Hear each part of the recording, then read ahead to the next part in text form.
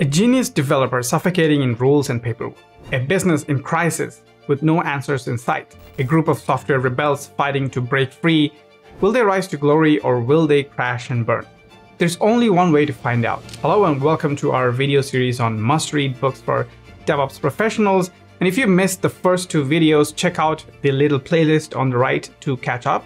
And today's featured book is The Unicorn Project, a novel about developers, digital disruption, and thriving in the age of data. It's written by Gene Kim, who also wrote The Phoenix Project. And some of you may already know him as an award-winning IT leader who played a big role in shaping the DevOps movement. So let's dive right in.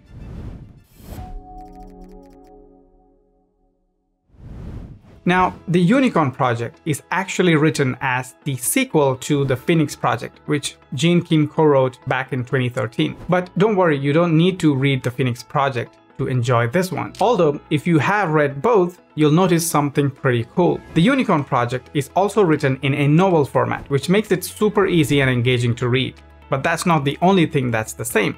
In fact, both books are set in the same company, follow the same timeline, and even have the same set of characters, like our little own Marvel universe, but for DevOps. But both books are written from two different perspectives and share important insights.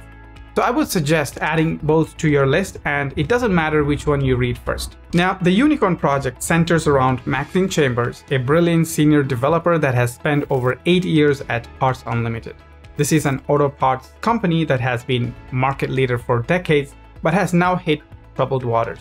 And we see an example of that from the very first page. One day, Maxine returns from her vacation to find out that the company faced a technical disaster that caused salary delays for thousands of employees. And guess what? Even though it wasn't Maxine's fault, the company blames her so that they can avoid bad press. They even reassign her to the Phoenix Project for 4 months to lay low while the whole incident blows over. Now, the Phoenix Project was a very important initiative for the company.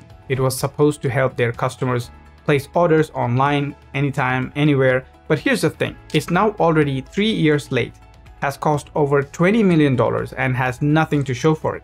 Struggling to compete with other e-commerce competitors, the company's profit and stock are nosediving with no solution in sight. No wonder Maxine is furious when she finds out this is how she'll spend her corporate jail time. Now, from the first day of joining the Phoenix Project, she knows it's a complete mess. Everyone works in complete isolation with no feedback or communication with each other.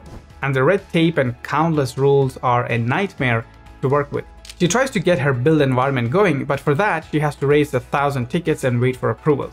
No wonder the project has been delayed by 3 years. And just when she thinks things can't get worse, they do. Their CEO suddenly announces that they are going to roll out the Phoenix Project within the next week, whether it's ready or not. All hell breaks loose, and Maxine watches it unfold in front of her eyes. And of course, the launch ends up being a total disaster. Stuck in a system full of incompetence, politics, and red tape, Maxine feels utterly powerless and alone.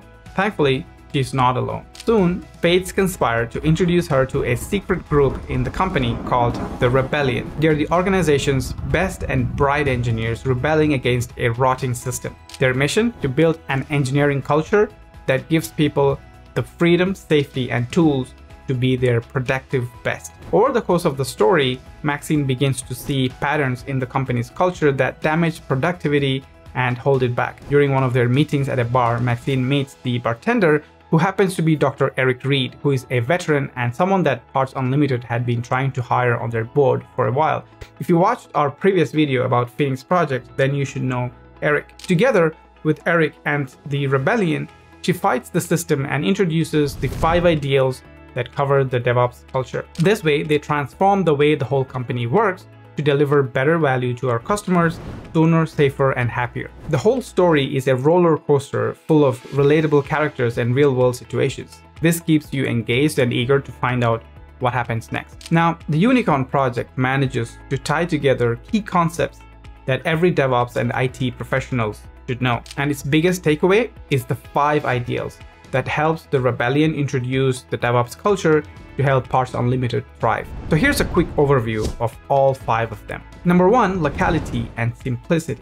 Now imagine a culture where developers can make code changes in a single location without negatively affecting other teams or other applications or other departments. This is locality, and it reduces our dependency on other teams. But to achieve it, we need simplicity, because the more complex we make things, the harder it is to keep track of cause and effect. We should aim to simplify our code and processes as much as possible. Now, one of the analogies used was 4 strands of yarn that hang independently. That's a simple system. And once you braid them together, you have complicated them. Both could fulfill the same goal, but one is dramatically easier to change than the other. In a simple system, you can change one string independently of the other. Now, moving on to the second ideal: focus, flow, and joy. A great IT culture is one where everyone has the freedom to focus on real work and really be in the creative zone. This idea shared that developers should be doing what they do best instead of waiting for approvals and overworking to the point of burnout. As a developer, you want to be able to work on one thing fully focused without distractions, unnecessary meetings, and other useless toils. You don't want to be multitasking or switching contexts every few minutes. Instead of working blindly on small pieces of the puzzle, it helps to see how our work fits together in the bigger picture. The third ideal is the improvement of daily work. So this one is all about paying down technical debt every single day to reduce unnecessary complexity in our work. Now, just like simplicity in our first ideal, it helps us continuously do things better and faster. The key word here is improving daily instead of letting it all pile up till disaster strikes. So either you're actively working on your software or system, or it is degrading, as these systems are not natural and have no self-care or maintenance systems like we have in our natural systems. Improve or degrade. There's no middle ground. Now, ideal number 4 is psychological safety. Now, this is the big one. From the very beginning of the story, the Unicorn project shows us just how damaging a culture of fear can be. This is what the 4th ideal seeks to destroy. Psychological safety is crucial to keeping employees motivated and productive, which ultimately helps companies succeed. It's about building a blameless culture where people feel safe to experiment, point out issues, and speak honestly without fear of backlash. And finally, we come to the 5th and the final ideal, which is customer focus. At the end of the day, a company has got to create value for the customer if it wants to succeed. So it's important to keep questioning whether something we do at work is helping us create customer value. If it's not, then we should reevaluate its importance to our processes.